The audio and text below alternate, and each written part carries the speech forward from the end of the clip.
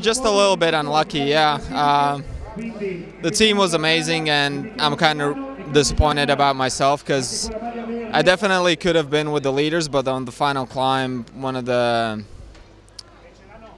something happened, and I almost crashed and dropped the chain, so I had to stop, put the chain back on, and chase back. And I just missed the front group by 20 meters, so really disappointed about that, but we move forwards, and hopefully we'll learn from this. Yeah, for sure, if someone had given me second place in the beginning of the race, I would have taken it, but yeah, when you're that close, you don't want to lose.